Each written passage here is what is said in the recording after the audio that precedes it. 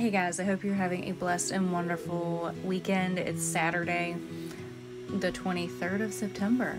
As I'm recording this, ignore my fan in the background. That's the fan to my laptop that sounds like it's taking off while I'm uploading this video. So, I want to share with you guys my YouTube channel. So, Christian TikTok, if you need some Christian content to watch, I'm sharing it here. Do your thing. Go like, comment, and subscribe.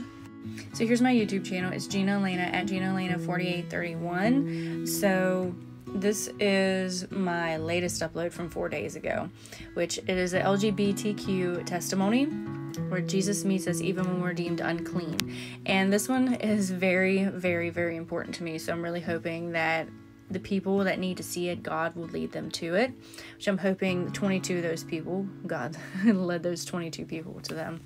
But I wanted to share it with you guys as well because a lot of the times as Christians, we get called homophobic or, all the horrible names for speaking out about the LGBTQ community and the things that they stand for, and that as Christians we believe that that is sinful, that they're living a sinful lifestyle.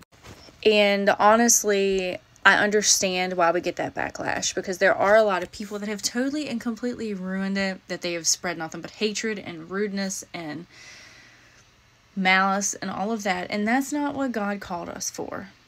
So God called us to be loving and to love one another. He did not call us to be putrid and hateful and full of malice and having a bitter tongue. I understand being passionate, but there's a difference between being passionate and spreading full on hatred. So when I say this, I want to say for the population of Christians, including myself, that still love anybody that's living in sin, not just the gays, but loving everybody through their sin. We love the person. We do not love the sin. We do not have to agree with the sin. And I will keep saying that until I am blue in the face. We can still love the person. We can still have the love that Christ had for us, for other people. But we don't have to love the sin that they did. Jesus didn't either. If you go back and read in the Gospels, Jesus still loved those people, but he didn't just say, oh, it's okay to act like that and blah, blah, blah. No, he did not. He did not. He loved them enough to tell them that they were living in sin. He loved them enough to continue to love them. But he wants you to come to him as you are. He will make you clean. He will make you whole again. Because there are so many testimonies and people talking about how when they have been in that type of sin or any other type of sin, whether it be sexual, emotional, anything like that, that they get a slew of other feelings like depression, anxiety, fearfulness, anger.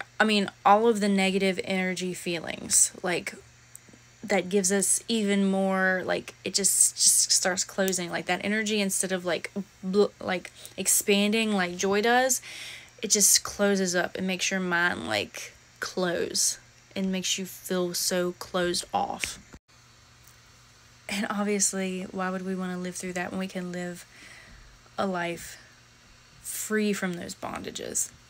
So if you are somebody watching this that isn't a part of the Christian community here on TikTok and YouTube, I welcome you, and I welcome you with open arms, and that I want you to know that I love you, and not just because, it's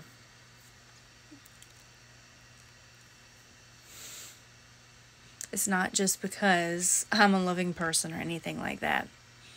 It's because Jesus called me to love you, and I truly do love you. It's not that I'm just doing it because I'm told to. I'm doing it because I truly do love you, and I want you to know that come to him no matter how unclean you feel that you are. He will make you whole, and he will make you clean again. Come to Christ. He loves you. He's been waiting on you. He's been waiting on you to come back, no matter what your sin is. I'm not just talking about the LGBTQ community. I'm talking about people who have strayed away, who have led people astray, who are adulterers or idolaters, or people who have murdered or anything like that. He has been waiting on you. He has been silently waiting on you as you've had your back turned to him. Turn around, run to him, run into his arms. Honestly, he loves you.